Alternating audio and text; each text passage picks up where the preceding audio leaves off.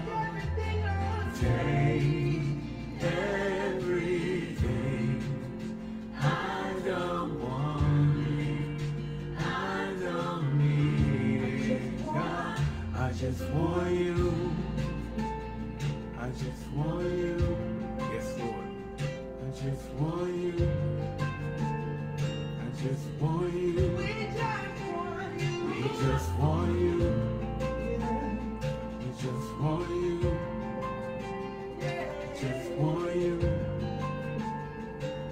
So take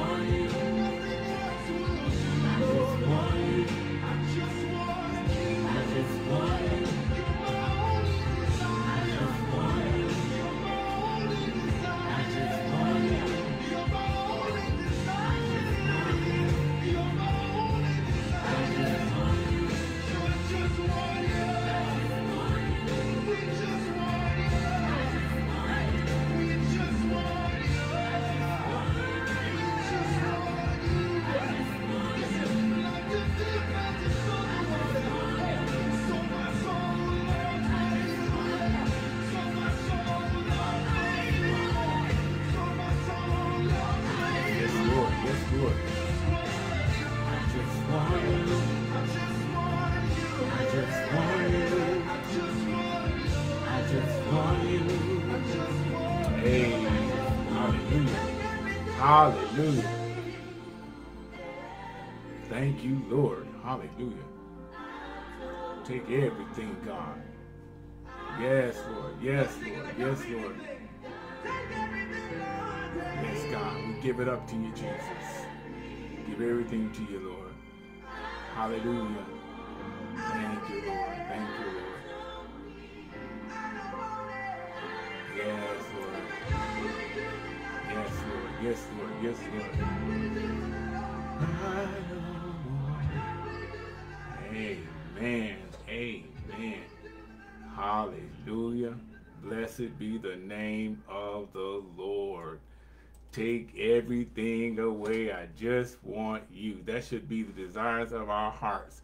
As believers in Christ Jesus, we should want more of God every day in our lives.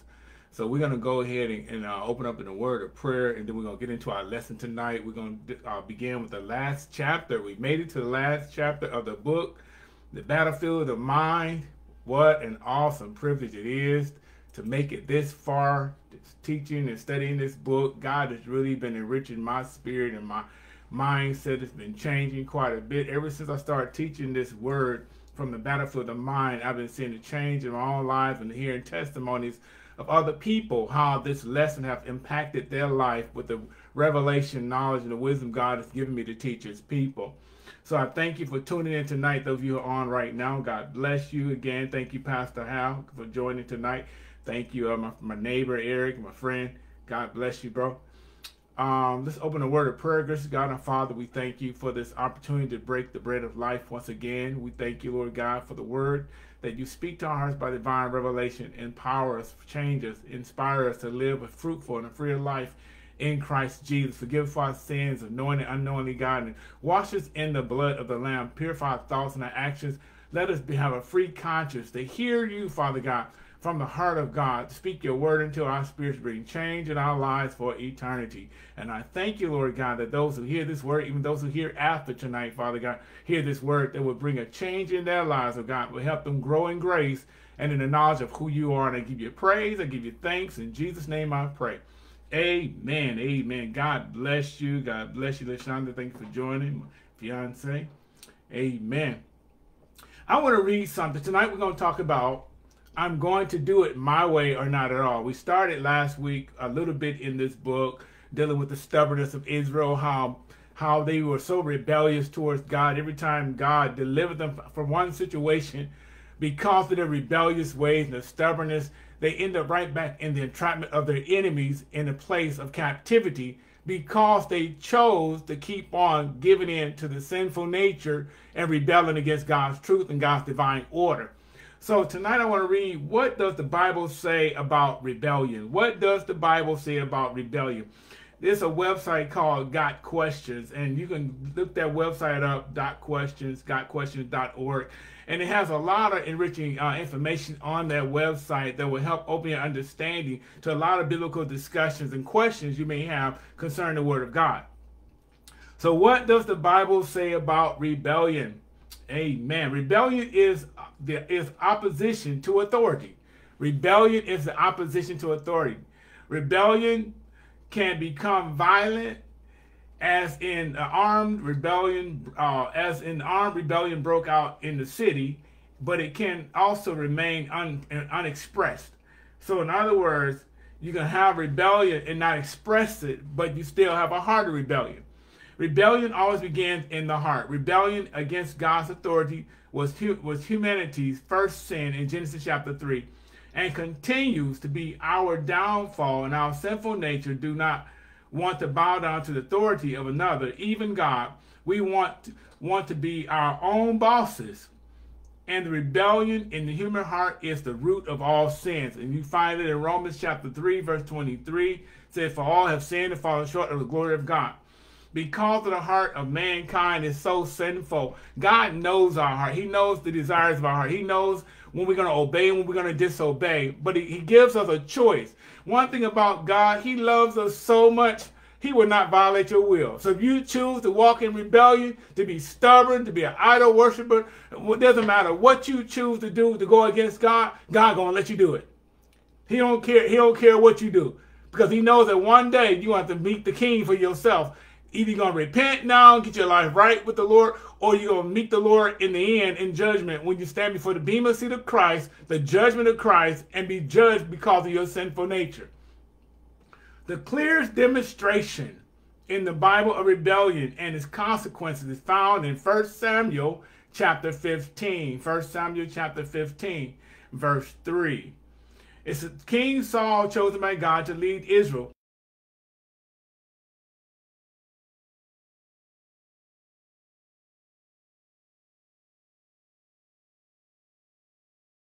So he disobeyed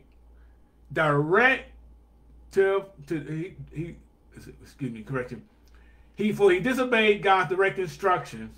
1 Samuel chapter 15, verse 3. Excuse the glitch tonight. The signal's still messing up again. I don't know why it's doing this, but it is freezing up again. Excuse the glitches. Pray that it clear out like it did last week. We're going to trust God is going to have clear access to the airways because the enemy is a lie. This word is going to get out one way or another. So it says that he disobeyed God's direct instructions and substituted for his own idea. Instead of following God's directive to destroy all the plunder from the enemy's camp, Saul kept the best of the livestock. Instead of killing the wicked king Agag as God had commanded, Saul brought him back as a prisoner. Both these acts were in rebellion against God's order, yet Saul was pleased with his initiative and he tried to justify his disobedience. The animals were to be sacrificed to the Lord after all. So, as we find here, Saul was a prime example of rebellion. How God gave him instructions to kill all the things in the enemy's camp of the Amalekites, but yet Saul decided, I'm going to keep the best of the cattle, I'm going to keep the king alive, because I can use these animals to sacrifice to the Lord. So God was not pleased with that. God gave him a specific divine order to do things his way, but Saul decided, I'm going to do it my way, or I'm not going to do it at all. How many times we find ourselves in the same type of attitude where God gave you instruction to do a particular thing in your own life, but yet you didn't follow God's instructions, so it didn't work out. Or you get to the place where, you know what, I hear what God told me to do, but if it can't do it my way, I don't want to do it at all. How many times in a relationship, one or the other had gave you a specific order to do something for the better of the relationship, but you didn't want to do it because you're stubborn. You were stuck on your own prideful ways and arrogant and haughty, so instead of trying to do to please one another, I'm not going to do it at all. I don't care what you say. I'm not going to the bank. I'm not getting no money out the bank. I'm not going to pick the children for school. You can do it yourself. You have free time. There's all types of reasons we can use to justify the reason why we do wrong, but none of it's good in the eyes of God. Stubbornness is what the enemy uses in the people of God to keep them in a place of entrapment in the wilderness mentality. The wilderness mentality is a wandering place where you find yourself drifting from the way of truth and the way of righteousness. Amen. Hallelujah to the Lamb of God. Rebellion against proper authority is a serious matter in God's eyes. The prophet Samuel confronted King Saul with these words. Does the Lord delight in burnt offerings and sacrifices as much in obeying the Lord? To obey is better than sacrifice, and to heed is better than the fat of rams. For rebellion is like the sin of divination, and arrogance like an evil of idolatry. Because you have rejected the word of the Lord, he has rejected you as king. And you find this account in 1 Samuel chapter 15, verse 22 to 23. 1 Samuel chapter 15, verse 22 and 23. Rebellion is linked to pride in this passage, and both sins are equated with witchcraft and paganism. Because of Saul's persistence, rebellion against God, he lost the throne and his royal dynasty was cut short. Because he chose to rebel against God, he cut his own plan that God has for his life short. He caused himself to lose his own throne. All these different things we can do. We can cause more harm than damage in our lives through rebellion than being obedient. God gave the kingdom to a shepherd boy named David. 1 Samuel chapter 13, verse 14. So it's very important as a child of God to recognize, what is it in my heart that's causing me to sin against God? What is it in my heart that's causing me to become stubborn and resistful and rebellious towards God's divine order? God has given me a specific instruction. God has given me his word and his precepts and his laws to follow. What is it that keeps driving me away from God's commands? Jesus said, if you love me, you keep my commandments. So many times the enemy, he attacks us in our mindsets, because if you put a thought in there that's not of God, that thought can dominate, that thought can rule, that thought can lead you astray from the way of truth and righteousness into a pathway of destruction. That's the whole plan of the enemy, is to kill, steal, and destroy. But Jesus said, I'm come to give you life, and that more abundantly. That they might set their hope in God and not forget the works of God, but might keep his commandments. It might not be as their fathers, a stubborn and rebellious generation, a generation that has set not their hearts aright, nor prepared their hearts to know God, and whose spirit were not steadfast and faithful to God. Psalm 78, verse 7 and 8. Psalm 78, verse 7 and 8. The Israelites displayed much stubbornness and rebellion during their years in the wilderness, that it is precisely what caused them to die out there in the wilderness. They just would not do what God told them to do. They cried out to God to get them out of trouble. When they got in a mess, they would even respond to his instruction with obedience until circumstances improved. Then repeatedly, they go right back into rebellion. How many times you found yourself in the same predicament? When you got in a mess, you got into a messed up relationship, got on a job you really don't like, you went to visit folks that you shouldn't have went to visit, and you find yourself right back in a predicament of a mess. So you cried out to God, and God delivered you.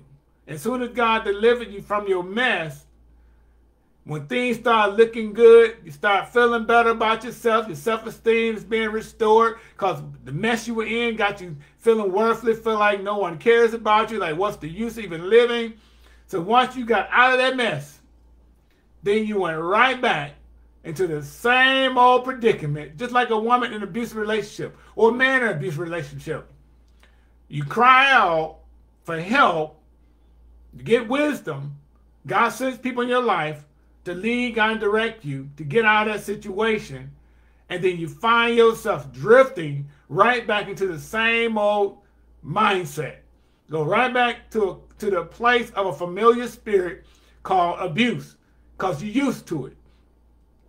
When God is trying to bring you out, set you free, instead of maintaining your freedom, you go right back to your spiritual prison of abuse. And then things get worse. You might even get to the point of facing death because you rebelled against God and you went right back into the same old mess God told you not to go to. The enemy knows what tactic to use to lure you and to bait you into a place of the wilderness. The enemy knows what to use to entrap you. But it's your choice to maintain your freedom. It's your choice to stay out of darkness. It's your choice to walk in the light of truth. So we talked about this last week. They will repeatedly go back into the same old predicaments God delivered them from. Why? Because it's a cycle. It's a cycle in your mindset that makes you think you have to stay in that same way of living. Even though it's destructive, even though it's hurting, it's destroying your self-esteem, destroying your life, you feel you got to go right back into that same old predicament when God brought you out. I suppose some of us were just by nature a little more stubborn and rebellious than others. Then, of course, we must consider our roots, how we got started in a life and because it affected us the way it did. I was born a strong personality and probably would have spent many years trying to do it my way, no matter what. but the years I spent being abused and controlled added to an already strong personality combined together with develop me in the mindset that nobody was going to tell me what to do in my life. Many times we get in certain predicaments and we've been hurt so much to when you finally start building a callous heart, you get to the place where I don't care what people say. I'm not listening to nobody. I'm going to live my life the way I want to live my life. I'm going to protect myself. I'm going to guard myself the way I feel the best way to do, because I'm not going to let nobody else mistreat me. But then you find yourself going right back into the same old situation again. When God has brought you out, God has delivered you, you find yourself getting right back into the same type of mistakes, doing the same old things you did before that hurt you, the things that caused you to sin against God. You go right back to the same thing. You just like the author said here, spent years in abuse, and because she was already a strong person, a person with a strong personality and strong will, even though subjected to abuse, she decided with herself, you know what? I'm not going to listen to nobody else. I'm not going to let nobody tell me what I need to do with myself. I'm going to live my life the way I choose to. And I don't care if anybody want to follow me, anyone want to be with me. I'm going to live my life to the best that I want to live it. Obviously, God had to deal with this bad attitude before he could use me. The same with you and I. God has to deal with our bad attitudes in order to use us in his kingdom. Because humility is the key to success in the kingdom of God.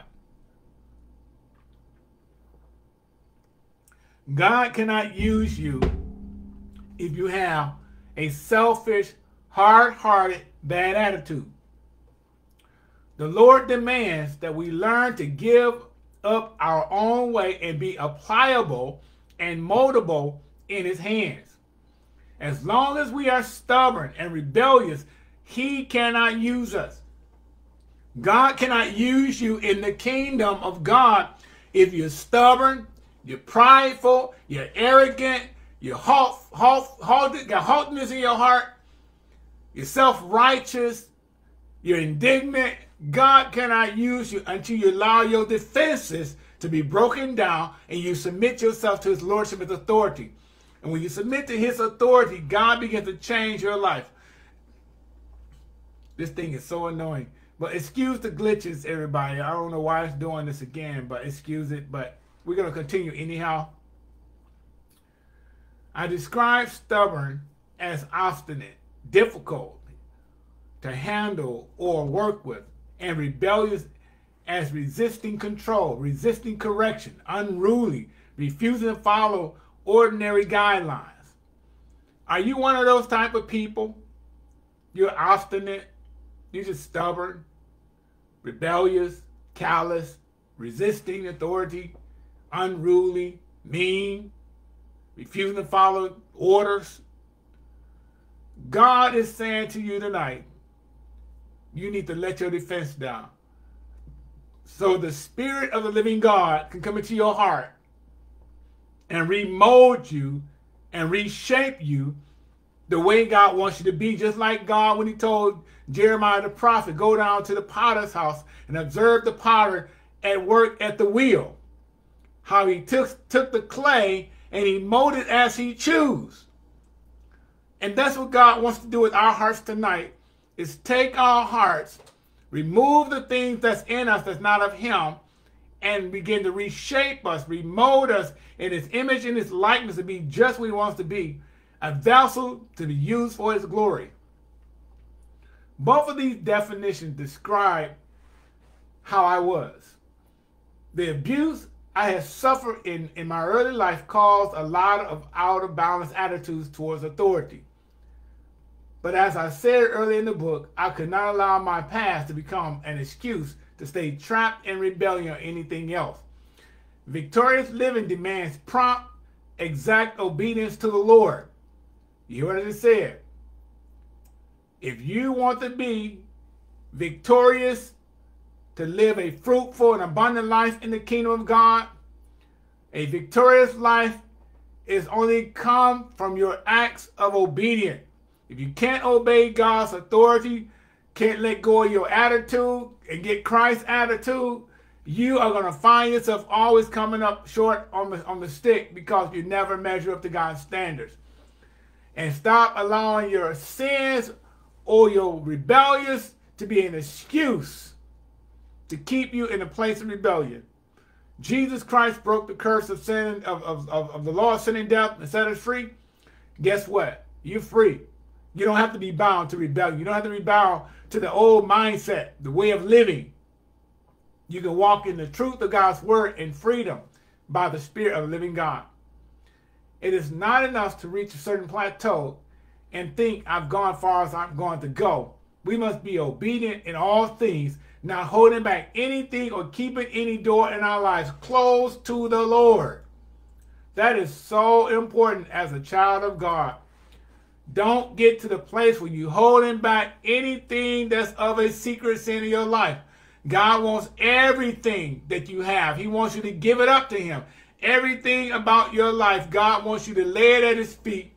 Cast your cares upon him, for he cares for you. And I guarantee God will begin to change, redirect your life, change your focus from a place of going into darkness into a place of light, coming out of captivity into the place of victory in Christ Jesus. We all have certain areas that we hang on to as long as possible. But I exhort you to remember that a little leaven leavens the entire lump. And that scripture is found in 1 Corinthians chapter 5, verse 6. 1 Corinthians chapter 5, verse 6. And what that's talking about is a little sin in your life will cause you to mess up your entire destiny. Isn't that something, how our future, our destiny is attached to our obedience? If I can't obey God, how can I expect God to lead me into his promises he has for my life, that I can receive the blessings and favor on my life if I keep on being disobedient? God blesses those who obey him. He blesses those who are going to follow his orders, his decrees, who's going to stand fast in the liberty Christ made you free. Them the ones that God blesses. 1 Corinthians chapter 5, verse 6, it says like this. It says, your glorying is not good. Know ye not that a little leaven leaveneth the whole lump? Verse 7, purge out therefore the old leaven, that ye may have a new lump, as ye are unleavened. For even Christ our Passover lamb is sacrificed for us. In the Message translation, it says it like this. Your flip and callous arrogance in these things bother me. You pass it off as a small thing, but it's anything but that. Yeast, too, is a small thing, but it works its way through the whole batch of bread dough pretty fast. So get rid of this yeast. Our true identity is flat and plain, not puffed up with wrong kind of ingredients. The Messiah, our Passover lamb, has already been sacrificed for the Passover meal, and we are the unraised bread part of the feast. So in other words, you're not arrogant, you're not puffed up, you're not haughty, you're not stubborn, you're humble, you're submissive, you're yielding to the will of God for your life. God wants obedience, not sacrifice. 1 Samuel chapter 15. God said to King Saul, has the Lord as great delight in burnt offering and sacrifice as in obeying the voice of the Lord? Behold, to obey is better than sacrifice, to hearken than the fat of rams. For rebellion is as sin of witchcraft, and stubbornness is as idolatry and teraphim. Household good luck images. Because you have rejected the word of the Lord, he also has rejected you from being king. 1 Samuel chapter 15, verse 22 and 23. An examination of Saul's life shows us vividly that he was given an opportunity to be king. He did not maintain the position for a long time because of stubbornness and rebellion. He had his own idea about things. One time when Samuel the prophet was correcting Saul for not doing what he had been instructed to do, Saul replied was, "I thought." Then he proceeded to express his idea of how he thought things should have been done. 1 Samuel chapter 10, verse 6 through 8. 1 Samuel chapter 10, verse 6 through 8. And chapter 13, verse 8 through 14. You can read those scriptures when you get a chance. Samuel's answer, King Saul, was, let me read this again, excuse me. Samuel answered to King Saul was that God desires obedience and not sacrifice. If we think too much, we can reason our way out of God's will. That had never happened.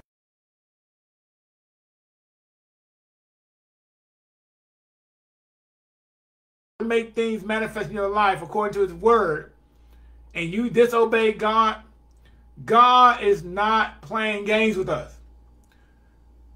Your excuses is not good enough. I don't know why this thing is messing up the way it is tonight. Your excuse is not good enough. Samuel confronted King Saul about his disobedience to the Lord, and King Saul had an excuse. Often we don't want to do what God asks, and then we attempt to do something to compensate for our disobedience. That is so true. We don't want to do what God tells us to do, but then we want to compensate our wrongdoing with an excuse to justify our disobedience. If God told you to come out of a certain place, hanging around a certain group of people, get out of a messed up relationship, and you stay in those things and you try to justify it, your excuse is not good enough. How many of the children of God fail to reign as kings in life? Romans chapter 5, verse 17. Revelation chapter 1, verse 6. Romans chapter 5, verse 17. And Revelation chapter 1, verse 6. Because of their stubbornness and rebellion. So we can't make excuses to justify our wrongdoings. We got to obey God's word. We got to follow his instructions. We got to do what he says to do and allow God to handle the details. The instructions in the book, the instructions to the book of Ecclesiastes in Amplified Bible says this: the purpose of this book is to investigate life as a whole and to teach that in the final analysis, life is meaningless without proper respect and reverence for God. So the word of God in the book of Ecclesiastes, it tells us that the book to life is to investigate the whole life. And that's exactly what happens. God's word is in place to examine your heart, to examine your life, to see if you're going to follow his instructions, going to walk in obedience, walk in the pathway he has chosen for you, and to stay online, on track, what God has given you to do. A lot of times, and I found this out in my own personal life when I was young in ministry, I wasn't pliable when it came to the word of God because I was read what I want to read, and that was just it, and then try to preach a message, and it never worked out the way God wanted to be because I wasn't being sincere. That's what I'm looking for, excuse me. I wasn't being sincere in my own heart to make the word applicable to my heart. So I'm just saying some words because it sounds good. A lot of times when God tells you to minister to somebody and you don't want to do it, guess what you're going to do? You're going to tell them what they want to hear. You're not going to tell them what the Spirit of God tells you to speak to that person. Why? Because you don't want to hurt their feelings. I have found out in my own life that to obey God is better than being a sacrifice of disobedience. King Saul found out he should obey the voice of the prophet, what God told him to do, and not follow his own mindsets, his own ideas, because it cost him his kingship. We are in the same position today. The life that we live, the word tells we live by the faith of the Son of God who gave his life for us. So if Christ gave his life for you, guess what? He's living his life inside of you. And the Holy Spirit will guide you in all truth and have you speak what God says to speak to individuals, a word that's going to change their life. We can't hold back the promises of God's word when God says to speak into a person's life to help get them to a place of conviction where their lives will change. You don't have the right to justify what to say and what not to say. You have to walk in obedience, be surrendered to the Holy Spirit's leadership, and allow him to speak for you and through you. And the Holy Spirit himself will speak just what the person needs to hear to change their mindsets. A lot of people are stuck in a cycle of conditions because the mindset is stuck in rebellion. A lot of people are stuck in the cycle of systems of the mindset, of the old mindset, the worldly mentality, because they refuse to obey God's word. You have the right to change your life by submitting to God and his authority and his lordship and allow him to come into your heart. And I tell you, when you do this, God will clean you up. He'll purify you. He'll put his fire inside of you, give you a desire to want to obey God, walk in truth, be a witness, tell everybody about Jesus. The only thing Jesus told his disciples when he was about to go away was go into the world and baptize all men, teaching them in the name of the Father, Son, and Holy Ghost. He said, baptize in the name of the Father, Son, and Holy Ghost, and make disciples of men. Why? Because he knew that the mission of receiving the Holy Spirit was to go and share the good news of the gospel, to let people know what Christ has done for them. And because of that, that's our assignment today, to go into the world, baptize all men by the Father, Son, and Holy Ghost, make disciples of men, and tell the world about Jesus Christ, and allow that word to get into our hearts and change our lives. And I tell you, when you do that, the Holy Spirit himself will speak for you, will change your life forever. In Matthew chapter 28, verse 18, and Jesus came and spake unto them, saying, all power is given to me in heaven and in earth. Matthew chapter 28, verse 18. Go ye therefore and teach all nations, baptize in the name of the Father, Son, and Holy Ghost, teaching to observe all things that I commanded you, and whatsoever I command you, and lo, I am with you always, even to the end of this world. Why? Because the gospel has to be preached to change people's lives. People are not going to change until they hear the gospel. The gospel is what's going to help bring life into a dead thing. It's going to bring light in a place of darkness. It's the gospel. The gospel, when it brings a revelation from the heart of God to somebody who's in darkness, it causes the scales to fall from their eyes and their ears to become unstopped where they can hear God's voice speaking to them. Because God knows the heart of person. He knows the heart of man. He knows what's going to draw you and what's going to drive you. But we have to be willing to be those vessels to do what God says to do, to speak the truth. And I tell you, when you do that, you'll find such a joy and excitement in your heart, being a witness for Jesus Christ, helping somebody else change their life. Amen. Glory to God in the highest. We must understand that without obedience, there's no proper respect and reverence. We must understand that without obedience, there is no proper respect and reverence. The rebellion shown by many children today is caused by a lack of proper respect and reverence for their parents.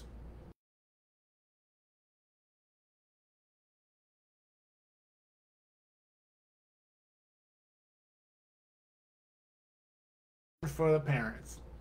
This is often the fault of the parents because they have not lived in front of their children a life that would evoke respect and reverence.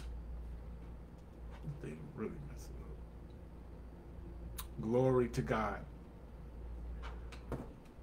So if you have rebellious children in your life and they are not following your instructions, not being obedient, not respecting you, check yourself. Because if you haven't taught your children how to respect authority and to reverence authority, you can't blame nobody but yourself. Because you are the ones that's supposed to be their guide, their instructors, their leaders, and direct them in the way of truth and righteousness. And if you don't do what God says to do, how can you expect them to follow the truth of God's word? That's Matthew chapter 18, verse 18. Not Matthew 18:8. Matthew 18:18. So you have to learn how to pay attention and speak the words of God in your children, and while they're little, to train them up in the way they should go, that when they're old, they will not depart from it. Many children are not going to walk in obedience, going to be always haughty, rebellious, stubborn, miserable, angry, bitter, because of the way they're being raised up in their homes. A lot of children are being hurt in their homes, so they go out in the street and act it out because of the way they're treated at home.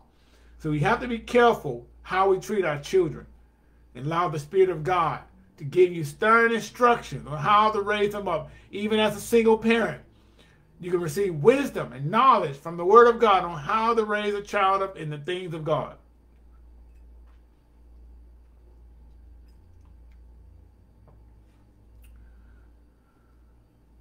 Amen, amen. Most scholars agree with the book Ecclesiastes was written by King Solomon, who was given more wisdom from God than any other man. If Solomon had so much wisdom, how could he have made so many mistakes in his life? The answer is simple. It is possible to have something and not use it. We have the mind of Christ, but we do not always use it. Jesus has been made unto us wisdom from God, but we do not always use wisdom. Why? Because we lean on our own intellect. When you lean on your own intellect, you rebel against God's truth, and you become stubborn and don't listen to the voice of God and follow his instructions. Solomon wanted to go on his own way and do his own things. He spent his life trying first one thing and then another. He had anything and everything that money could buy, the best of every worldly pleasure. And yet, this is what he said in his conclusion of the book. All that have been heard, the end of the matter is, fear God, revere and worship him, knowing that he is, and keep his commandments. For this is the whole of man, the full original purpose of creation, the object of God's providence and the root of character, the foundation of all happiness, the adjustment to all inharmonious circumstances and conditions under the sun, and the whole duty for every man. Ecclesiastes chapter 12, verse 13. Ecclesiastes chapter 12, verse 13. So, in everything you gain in life, everything you do in life, the conclusion is to fear God and keep his commandments. You got to follow God's instructions. Got to follow God's leadership in order to live right and live righteous in this world. Let me put it in my own words, what I received from the scripture. The whole purpose of man's creation is that he reverence and worship God by obeying him. That's the whole root right there of conclusion, is to obey God and follow his commands. All godly characters must be rooted in obedience. It is the foundation of all happiness. No one can ever be truly happy without being obedient to God. You know what I just said? You cannot be truly happy unless you're being obedient to God. Anything in our lives that is out of order will be brought into adjustment by obedience. Anything in our lives that is out of order will be brought into the adjustment by obedience. Obedience is the whole duty of man. Amen. As far as I'm concerned, this is one of the awesome scriptures. I encourage you to continue studying it on your own. Obedience and disobedience both have consequences. Obedience and disobedience both have consequences. For as by one man's disobedience, many were made sinners, so by the obedience of one shall many be made righteous. Romans chapter 5, verse 19. Romans chapter 5, verse 19. For by one man's disobedience, talking about Adam, in the beginning in the garden, everybody was made sinners. When Adam decided to rebel against God in the Garden of Eden and sin and not follow God's word, guess what happened? We all became sinners. But by Christ Jesus, the sacrifice that he made on the cross, he gave us the right to become righteous. And because of what he's done, all are made righteous when you accept Jesus Christ as Lord and Savior in your life. Our choice to obey or not to obey not only affects us, but multitudes of others. You hear that? Our choice does not affect us, but also affects other people. Just think of it. If the Israelites had promptly obeyed God, how much greater their lives would have been. Many of them and their children died in the wilderness because they would not submit to God's ways. Their children were affected by their decisions, and so are ours. Our decisions that we choose to disobey God not only affects our lives, but it affects everyone connected to us. And because of this, we all fall short of the glory of God. Amen. Your decision to obey God affects other people. Your decision affects other people. When you decide to disobey, that also affects others. You may disobey God and choose to stay in the wilderness. But please keep in mind that if you now have or have ever had children, your decision will keep them in the wilderness with you. That's deep. You being disobedient not only affects you, but it keeps your children in disobedience. They may manage to get themselves out when they are grown, but I can assure you that they will pay a price for your disobedience. So whatever you do with your life is going to affect your children attached to you. Not only will it affect them, but it affects their future. So in other words, their future is attached to your obedience or your disobedience as a parent. So it's your decision to instill in them godly wisdom and godly truth, or let them live their life watching rap music and listening to R&B, all these different things that are out in the world that entice people to sin. Keep letting them gravitate to those things. It's going to affect their life. But you can change that by starting when they're children, to train them in the way of God's order, the way of truth and righteousness, and God will do the rest. Your life might be in a better shape now if someone in your past had obeyed God. Your life would be in a better place. Obedience is far-reaching things. It closes the gate of hell and opens the window of heaven. Obedience closes the gates of hell in your life, and it opens the windows of heaven. So you have to make a decision in your life. I'm going to follow God's truth. I'm going to put on the full armor of God, keep standing on the word, or I'm going to keep on living my life the way I choose to live and suffer the consequences. Because there are consequences to all of our actions. One thing I found out, just because I get born again doesn't mean I'm not going to face the responsibility of consequences for my actions. Everything I've done in the past, there are consequences. But God gives you the grace to carry you through those consequences, to lead a victorious life that's found in knowing Him. 2 Corinthians chapter 10, verse 4 and 5. It's been our key scripture for the whole book. 2 Corinthians chapter 10, verse 4 and 5. Bring every thought into captivity to Christ. For the weapons of our warfare are not physical weapons of the flesh and blood, but they're mighty before God for the overthrow and destruction of strongholds. Inasmuch as we refute arguments and theories and reasons and every proud and lofty thing that sets itself up against the true knowledge of God, and lead every thought and purpose away captive into the obedience of Christ, the Messiah, the Anointed One. Our thoughts are what gets us into trouble quite often. Our thoughts are what gets us into trouble quite often. And I'm sure you can agree with that. If you take the time to sit down and evaluate yourself, you find out a lot of situations you got in was because of the way you was thinking. And God has the ability, God has the remedy to set you free from that thought life. But you got to be willing to give it up. In Isaiah chapter 55, verse 8. Isaiah chapter 55, verse 8. For my thoughts are not your thoughts, neither are my ways your ways. No matter what you think, God has written his thoughts down in the book called the Bible. No matter what you do, what you think, God's word is written in the Bible for you and for me. We must choose to examine our thoughts in the light of God's word, always being willing to submit our thoughts to his thoughts, knowing that he knows what's best for us.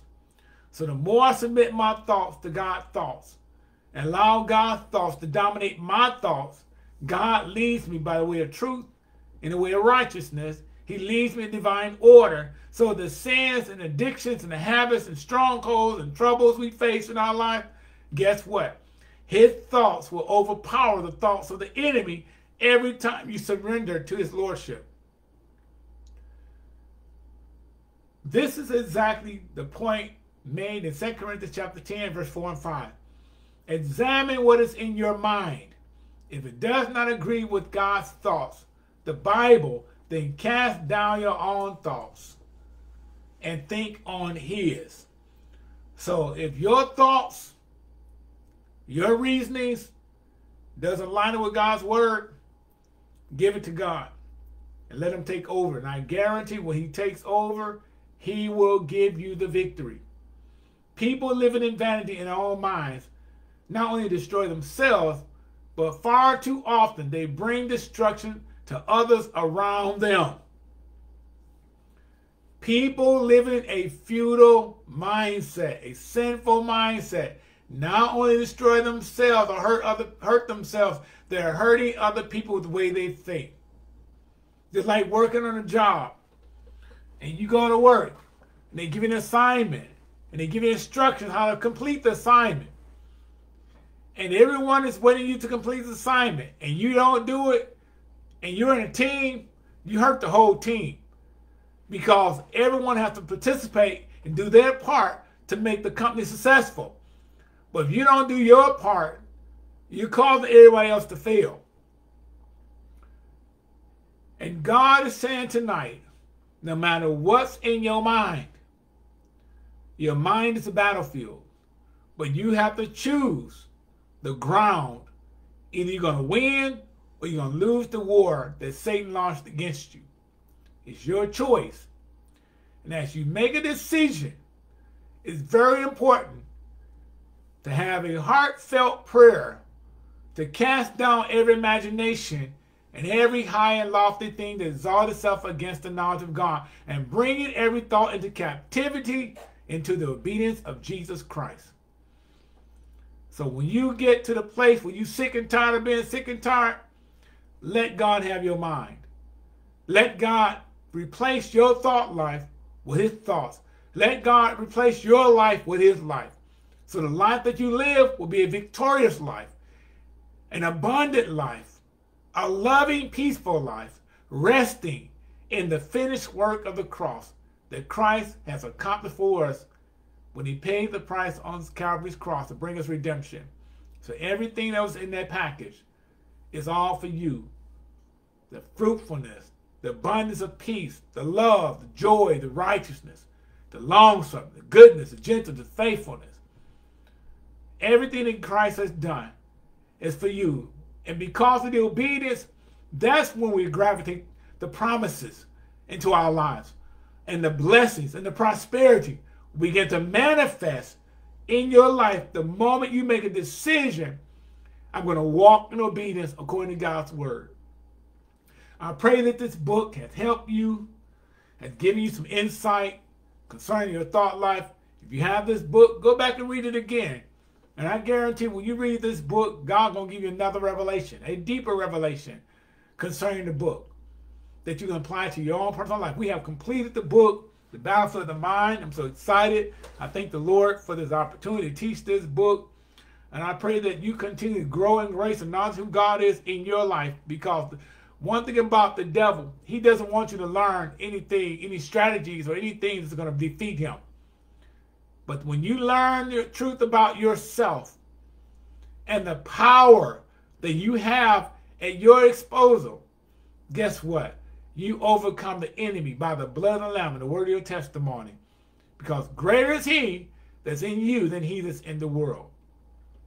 So, Lord, I thank you tonight for this word. It's going across the airways. I pray, oh God, that bring a change in the lives of those that heard this word, to cause them to study your word, to get to know you for themselves, oh God, and begin to allow their lives to be changed by the word of God.